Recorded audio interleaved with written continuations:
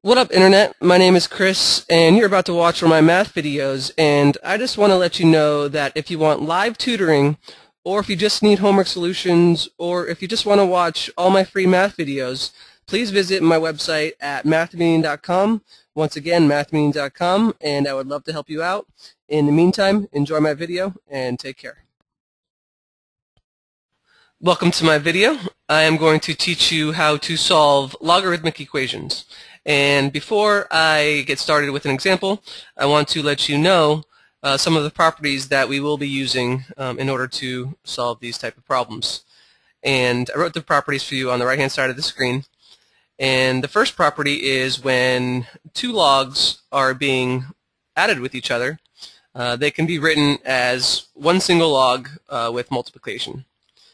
And the second property we're going to use is when two logs are being subtracted with each other. They could be written using one single log as division. And the last property is a logarithmic equation can also be written as an exponential equation, and that's just the formula that you use in order to change the logarithm equation into an exponential equation. So let's get started with this example. So here we have the log base 4 of x equals 2 minus the log base 4 of x minus 6. And the first step that you want to do in solving logarithmic equations is you want to get all the log terms on one side of the equation, and you want to get all the rest of the terms on the other side of the equations. So we have two log terms, log base 4 of x, and we have a negative log base 4 of x minus 6. So we want to get these two terms on one side of the equation, and we want to get the other term, which is our 2, on the other side of the equation. So in order to do that, I'm going to add log base 4 of x minus 6 to both sides of the equations and bring it over to the other side. So I'm going to add that to the other side, and we're left with log base 4 of x plus log base 4 of x minus 6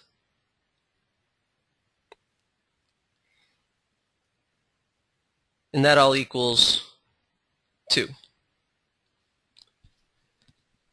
And once again, the only thing I did was add log base 4 of x minus 6 to both sides of the equation.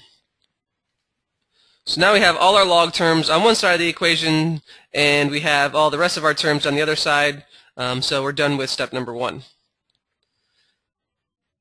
Moving on to step number 2, we want to write all the logs on the left-hand side of the equation as one single log. And we do that using properties 1 and 2. So notice how these two logs are being added with each other.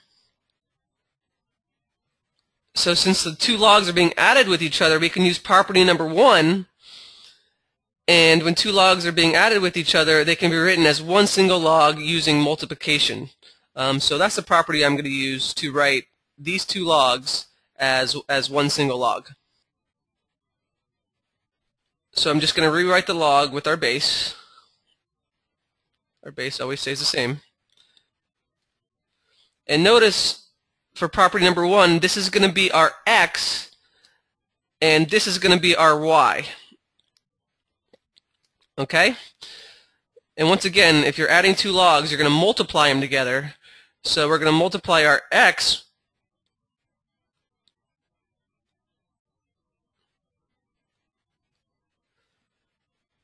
with our y, which is just x minus 6.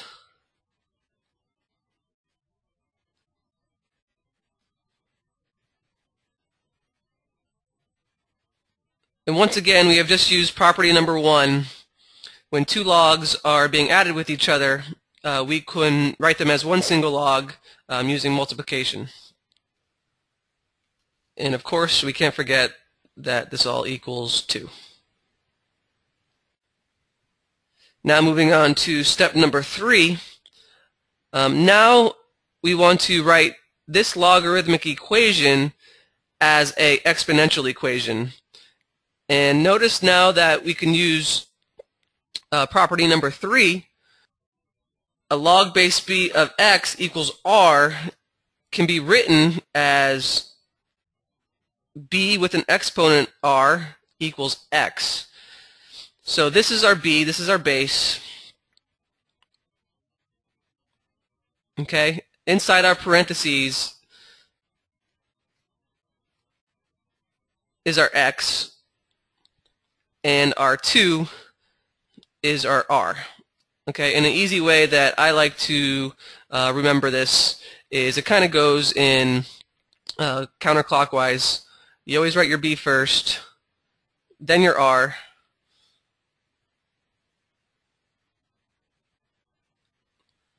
and then your x. Okay, so I'm going to change this logarithmic equation into an exponential equation. The first thing we do, like I said before, is write our base, which is 4.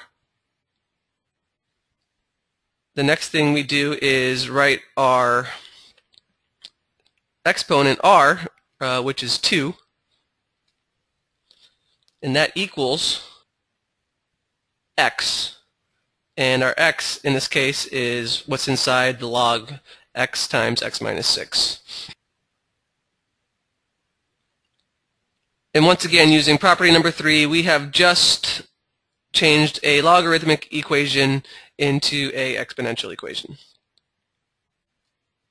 Now finally, we just have to solve for x. So I'm just going to simplify this equation by rewriting 4 squared as 16. I'm going to distribute the x with the x minus 6, so that becomes x squared minus 6x. I'm going to subtract 16 from both sides.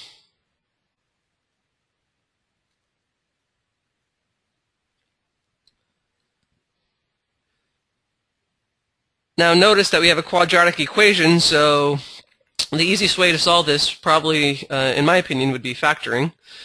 So this equation can be factored into x minus 8 multiplied by x plus 2. And finally, solving for x, we get x equals 8 and x equals negative 2. And if you had trouble following how I solved that quadratic equation with factoring, then go back to my videos on how to factor trinomials, and that explains how I just solved the quadratic equation using factoring. So we have two solutions, x equals 8 and x equals negative 2. And with logarithmic equations, you always got to check for invalid solutions or extraneous solutions. So we always have to double check and make sure that our solutions are valid. So if you remember one of the properties from logarithms, a logarithm can never ever be negative. So if we plug this negative 2 into our original equation, I'm going to just scroll back up to our original equation. Notice how if you put a negative 2 in for your x, you have a negative log. You have the log of negative 2. So that's an extraneous solution. That's an invalid solution. Because you can never ever have a negative log. So a negative 2 cannot be part of our solution. It's extraneous.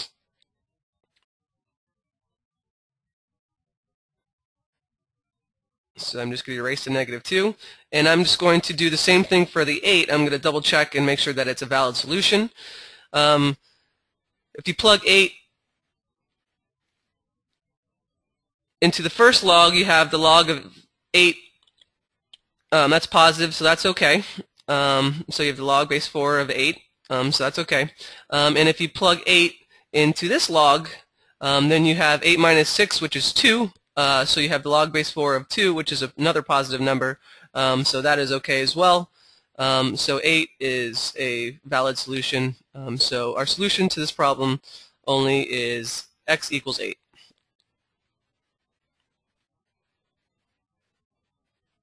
I hope this video helped you understand solving logarithmic equations a little bit better. To check out all the rest of my videos, please visit my website at mathmeeting.com. Once again, mathmeeting.com. Also, subscribe to my YouTube channel if you like the way I teach. I also do live tutoring. So I hope you enjoyed this video, and take care.